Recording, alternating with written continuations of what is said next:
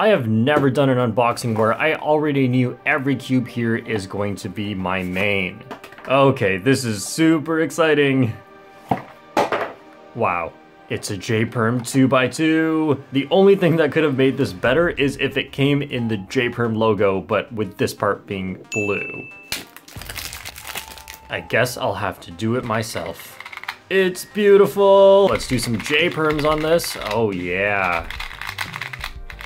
So if you've never seen a J-Perm cube before, this is just a cube that is already being sold on Speedcube Shop. This is the YJ MGC 2x2. Except what makes it J-Perm is I told them how I like it set up, and then they gave it to me exactly how I like it, and this is perfect out of the box. Other than having a bit of lube on the outside that's getting on my hand, but what can you do about that? If you watch my channel, you've definitely seen the J-Perm RS3M 2020. This was the only J-Perm cube before, and was my main.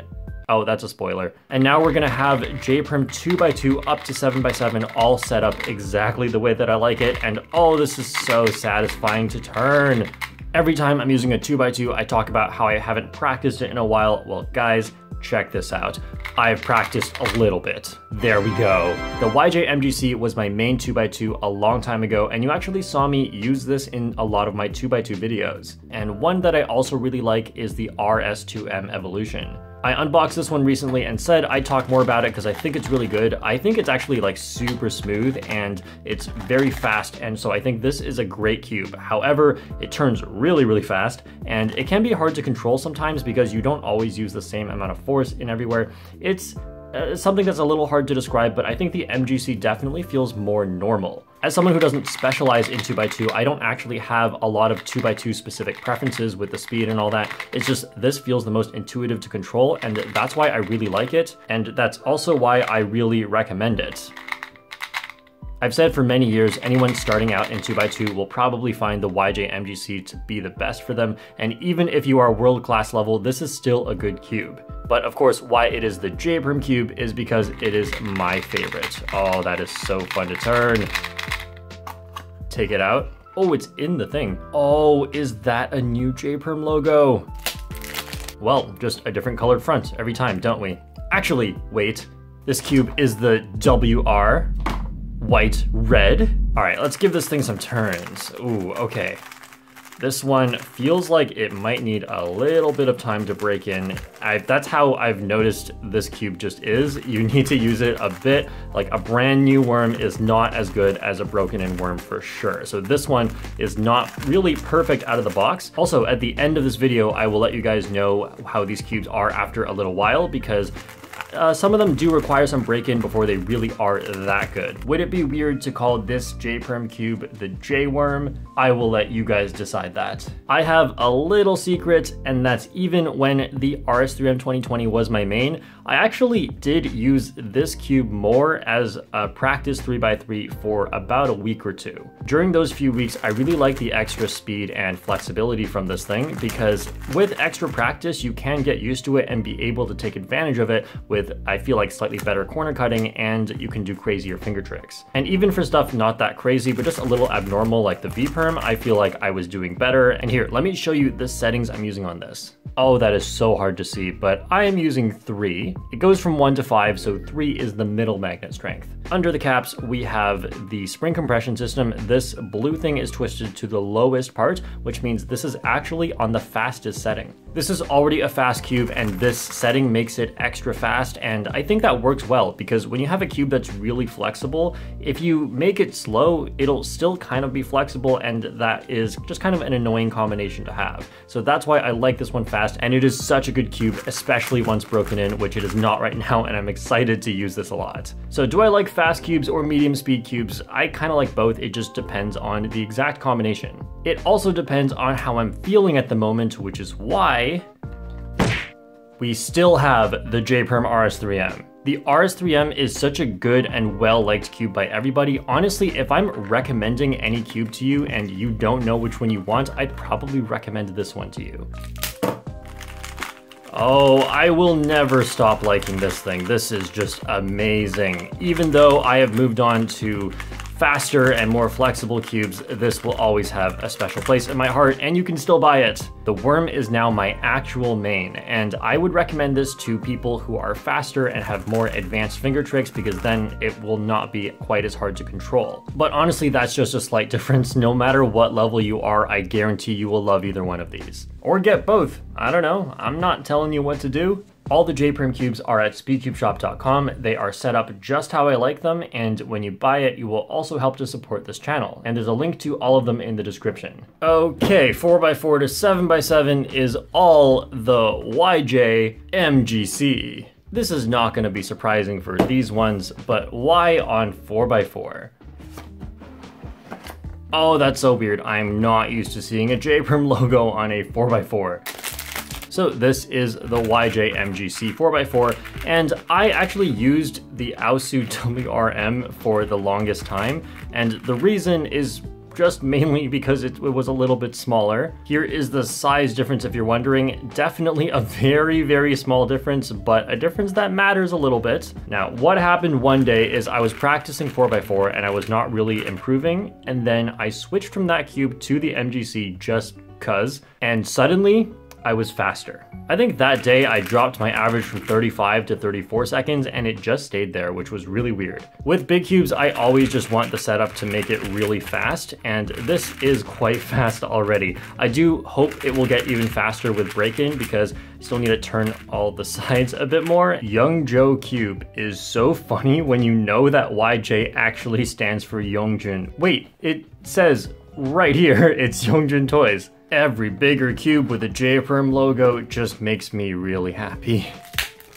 As you guys know, I love 5x5. I love the YJ MGC 5x5. It is just the best one since they discontinued the Valk. I also like that one, but I like this one a little bit more anyway. So same deal with the 4x4. I kind of just told the good folks at Speedcube Shop just to set this one as fast as you can, and wow, there's a lot of lube on the outside, so I know it's probably gonna get faster later, but right now it's just, my hands are slipping everywhere. I do have a lube tutorial. The problem is it takes a lot of work, and the other thing is if you're new to this, like taking apart and reassembling it, and it's just not what you wanna do. You wanna get your 5x5 and just learn how to solve it. If you just think to yourself, I'll just get a big cube and I won't set it up, well, the problem is if you don't set it up, there's so much friction and it turns slower, maybe not at first, but then it starts to build up dust, and that is the worst part. You just end up with a terrible cube that you're gonna have to clean out anyway. Like, not just lube it, but clean everything out of it so it stops being terrible. And that's why when you get your first big cubes, I highly recommend set up versions of it. You don't have to keep getting them forever. Later on, you will obviously have learned how to set them up, but in the beginning, it really helps just to know what a good one feels like. And if you don't have a good cube, then you can't do some of the harder finger tricks, and like this, you'll be doing this. These are not habits you want, and it's just a lot less fun to solve this thing unless you can turn really fast. One good J-Perm, maybe two, and we're moving on. I know exactly what I'm gonna see, and it's gonna be a bigger cube with a J-Perm logo, but it makes me so happy every time. MGC 6x6. This one is like better than any other 6x6 you can get, and that is just my opinion, but it is the correct opinion. The MGC 6x6 being so fast for a 6x6 actually makes this event fun and not tedious to practice. So even though you can get like triple parity stuff on 6x6, I actually do like this one a lot. It makes me like 6x6 so much. And so we're just gonna do some inner parity troll thing, and we'll move on. Why is this a WCA event? But let's keep it because I'm good at it. This one is gonna take the longest to break in just because there's so many layers. And practicing 7x7 though, you really do want a well set up cube so it's not tiring to do your turns. Like if you gave me a slower 7x7, I could just turn a little harder and achieve the same turning speed, but over the course of a 3-minute solve, which if you're not good at 7x7 is gonna be longer, it really tires out my hands and actually makes my solve slower in the end. And the other thing is when you have a big cube that turns really fast, you can focus all your energy on turning accurately because you really don't want to be doing corner cutting stuff, as you can possibly run into popping issues, but I don't think we're gonna get that on this cube because it's just such a good cube. It's also quite cheap for a 7x7, definitely my favorite one, except we don't know yet with this cube. This is the Aufu worm, which I got very recently. It also turns great and is smaller, which I actually like. It's kind of a weird timing when this one came out. If I actually like it more, I guess I'll figure out what to do about that, but the MGC 7x7 for now is my main and has been my main for a long time. I really like this cube. Now we have an entire J-Perm cube family, and I know that is a little unsatisfying. The alternative was this with the upside down logo.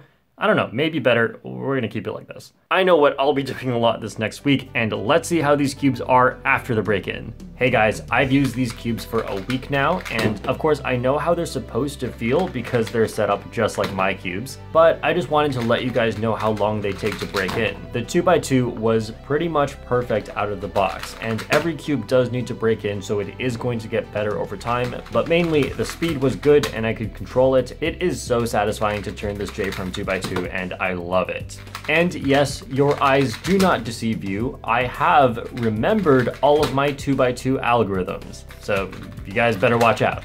I'm coming for the record. There were two 3x3s to break in, and the J-Perm RS3M, I've used this one before. It's been out for over a year, and this is very good out of the box. Now, like with any cube, it gets better when you break it in because the plastic starts to smooth out a little bit more, and that's just how every cube works. So again, it's not perfect out of the box, but the lube already feels amazing. But my new main, the Maglev worm, took longer to break in just to get the lube to even out a little bit, because in the beginning it does feel a little bit strange, but now it is a lot faster and feels really nice. The big difference for me between the Maglev worm and the RS3M is with this cube, you really have to turn very lightly. If you turn too hard, the cube will just overturn, but if you turn lightly, then it will pretty much do what you want, and it will let you potentially reach higher speeds. And that's why I recommend this cube to more advanced solvers, as you have to have more control over your turns.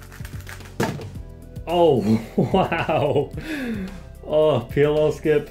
The J-Perm 4x4 was already great out of the box. It wasn't perfect, it did need to be a little bit faster, just like all of these cubes. They were a little slow out of the box, but that's just kind of how it works. And this one broke in pretty quickly. I was solving on all of these cubes, and after a day or two, the 4x4 was already great. Now for the J-Perm 5x5 to 7x7, these cubes have a lot of lube, and because of that, a lot of it will leak out at the start. So you're probably going to want a towel near you, and after every solve, you're going to want to towel off the cube so that it stays dry on the outside. After about one day of solving, the 5x5 and 6x6 were already great, but the 7x7 stayed kind of slow. It might have to do with just how many layers there are to break in. I'm not exactly sure why, but the 7x7 will take longer to break in my experience. And there's one more thing I recommend with the 5x5s to 7x7s, and this is only if you think you are relatively good at controlling and turning these cubes. If you are starting on these puzzles,